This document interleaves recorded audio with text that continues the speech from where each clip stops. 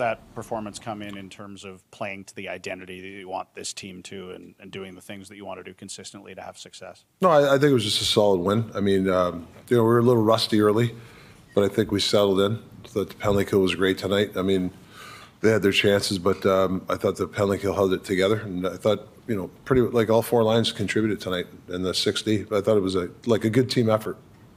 What have you noticed in Brock's game from the time you had with him last year to this year in terms of what he's doing to allow him to score so regularly as he has? Well, I think he's just a smart guy. He knows the spots to go at, and he's sharpened up in his defensive game. He knows he still wants to get better at his defensive game, but it's night and day from last year. And his positional hockey, he's a smart kid.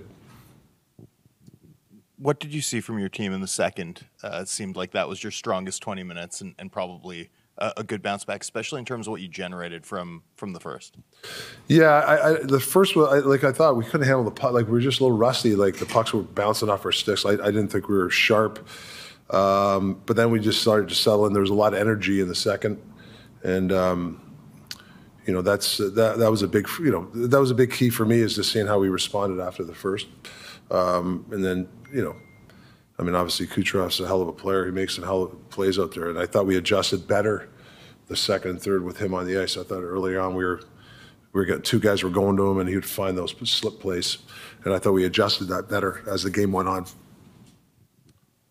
They have 6 minutes, shorthanded, 0 goals, 8 shot attempts, 5 shots. Yeah. And it seemed like struggled to gain the blue against your PK. Where was your club especially sharp tonight, and how big a part of it was Neil Zaman, given how heavily he was deployed 4-on-5? Yeah, I thought Yosi in the last couple of days, he said, I thought he did a nice job of sending video to the players even on the off days. I think that was good. Obviously we're giving more ice time to some other guys. Teddy and Om's obviously leading us, and I think Dakota. But I thought our game plan, what are they, 30% power play? That's a hell of a power play, and I thought we protected the middle pretty well. They got a couple of good looks, and Demmer was, obviously there for us. But this is a game when you penalty kill against a power play like that, it should give us confidence. We should have a little bit of energy now with this penalty kill, and hopefully we can get a little bit of a run, in the next 4 or 5 games where the PK can be counted on. I think that's what we're looking for, like a good run of good PK right now. Looking for a good run. Rick, Kuzmenko has a sequence where he scores on the one-timer, and then later he hustles back and strips Stamkos from a chance in the slot. What did you make of his game tonight? He's had some energy tonight. He's been shooting. Actually, Gonch is here. Then he's been spending time with Gonch, shooting a lot of pucks. He shot a lot of pucks the last 3 days, and there's no sense in him shooting that puck. He scores. We're getting him to shoot the puck more.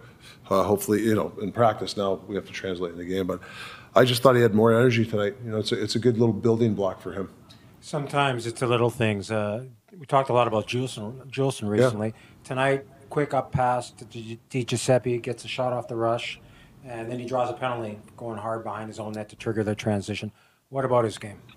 Yeah, if you could ask Footy or the Gonch, he's probably been the last 8-9 games one of our, not say surprises, but I think he's taken his game for what he is to a different level. Like, he's really, he's been great on the penalty kill. His decision making has been night and day than it was at the beginning of the year, making that quick up. Thinks his breakouts are better. It's just his overall, and he like Footy was just talking about how he thought he played well tonight in the coach's room, and he said he listens. He's a sponge, and he really listens to the coaches. So, good for him. Rick, we've heard you talk about playing predictable hockey, and I think a lot of us, when you said that, we're thinking, how is Niels Höglander going to be predictable? But it seems like he's the first guy in on the forecheck every time. Yeah. What is it about his game that you found to be able to fit into being predictable, and how he's working with that line? Yeah, he's obviously is on the forecheck. His speed through the neutral zone, that hit on Kucherov, that was a pretty good hit. He's a little bull.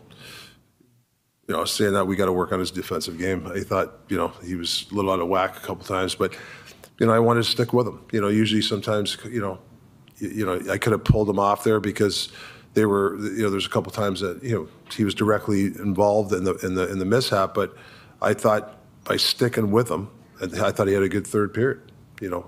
So hopefully he can build on the fact that I think there's about 3 or 4 giveaways he had. If he can just get that part of his game, and he's working his ass off. I give him a lot of credit. It's a new journey for him to play that kind of style where we have to depend on the defensively, and he's trying to work on it. You guys have won every game that you've taken a lead into the third period this season. Is that part of you guys' identity of just how you come out in third periods this year? Yeah, and I think it's just they believe in the structure, and they believe that we do the right things. Obviously, we get good goaltending mostly every night. That helps. But I think, the shift lengths to me are good again, like the 35, 40 seconds. Very rarely, for me, the last 3-4 games, we were extended where a guy would go for, I'm going to try one, I'll take another shot at down offensively. For the most part, I think our shift lengths have been really good, and the guys are buying into that. And that's helped us in the third period. I know it has. Rick, it's a dynamic game, obviously, but Brock's one-timer goal almost looked like a set play. When Quinn dips in behind the net, do you just feel like good things are going to happen? Like, it looked like Tampa, every guy on the ice obviously is drawn to Quinn in that situation, and it opens up ice for Brock. Yeah, correct me if I'm wrong. Was it Kuzi who went to the net? There was a Kuzi. That draws about 2 guys, and obviously that's it is a set play. You get that high forward in that high place, and obviously, that was a hell of a shot. I saw the video of it. It just kind of CNI. It just it went through a couple of guys that were trying to block the shot, but yeah, when Quinn gets that puck down by the hash marks with speed, usually something good happens. You talked about penalty killing a little bit earlier. Got to ask you, another night, another too many men. Yeah, I know. I don't know what to say about that. But we addressed it, and I think Brock. Brock. I think it was Brock's fault. He came to the bench. He took ownership. It's his fault. The guys are, obviously. It's a high alert right now. That's way too many. Usually have 5 for the year. I think we have our quota. We're done by hopefully for the year, because it's it can cost you games, and we got to be careful. Fine jar. You need a fine jar. Yeah, you're right. Somebody's going to be who gets the money? The coaches? No, because I'm the guy who gets. It's not me. It's my fault, right? At the end of the day. But no, it's. We got to do something. I know that. Maybe it is fines. Yeah.